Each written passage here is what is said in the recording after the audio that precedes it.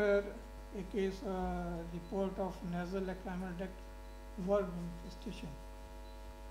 Dr. Pranaya.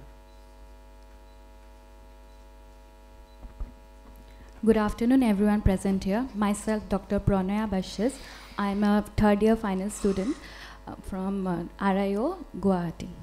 And I'm going to present a case report on nasolacrimal duct worm infestation. On the history, we received a girl, of 8-year-old girl, presented in our OPD with a history of expulsion of tiny white worms from her left lower eyelid punctum for a period of 15 days. She complained that the worms were expelled while she sleeps or studies, or mostly during the night. She did not complain of any pain, swelling, or irritation in or around the eyes, and she complained of a warm sensation around her eyes, after which 1 or 2 small worms would come out. She was an average school-going girl without any systemic or past illnesses. Her bowel and bladder habits were normal. Her appetite has decreased, according to her mother, from the onset of the disease. Her sleep pattern was regular, and there was no significant family or allergy history. In this slide, we can see that there is a tiny small worm attached to her lower punctum, and it is a very, we took this picture just after the worm has come out from her punctum. On examination, her visual acuity was 6.6 for left eye. Her anterior segment was within normal limits with a very mild mucopurulent discharge from left eye. On syringing, the left nasolacrimal duct was found to be patent. Her left fundoscopic examination was found to be within normal limits. Her right eye was within normal limits. For management, we first hospitalized her in our ward. Then after admission, we saw that more fresh worms came out from her lower punctum, which we sent to the microbiological examination. Her routine blood workup along with stool and urine examination was done. Her blood eosinophilic count was slightly higher, that is 632 microliter, but no ova, cyst, eggs are found in her stool examination. Her routine urine examination was within normal limits.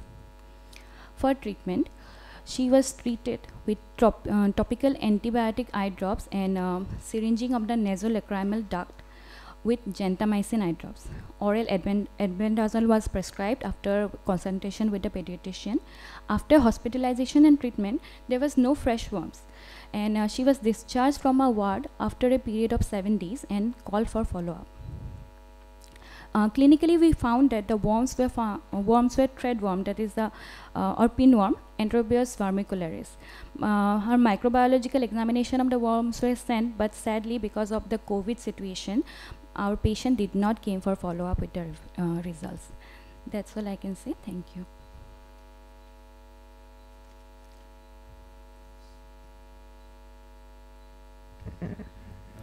It's an interesting case, but I think without the documentation of the microbiological specimen. Yes, actually, microbiology was sent. The report, it was, the report we did not get, but we have confirmed with them, since the microbiology was sent in our same hospital, so I have confirmed that it is pinworm. But she did not come with the documentation because of all this COVID situation. Possibly, if you want to present or write this up, you would need a photomicrograph of the worm to identify the species and confirm it. Yes, sir. Yes, sir. Definitely. And, you mentioned clinically you had confirmed that this was the diagnosis. How do you? Sir, we have asked the microbiologist about for gross picture of the worm. We have sent many worms actually with and then they have seen and confirmed that it is a pinworm, but the report wasn't collected and she did not follow up. Right. Are also seen in the conjunctival sac. Yes, sir. And yes, these sir. worms may enter into the through puncta into the. Yes, sir. Or this usually happens sometimes. Due to insects. Some insects may. After insect bite. Inoculation might be the cause of this worm. There Yes, might sir. be this might be one of the cause.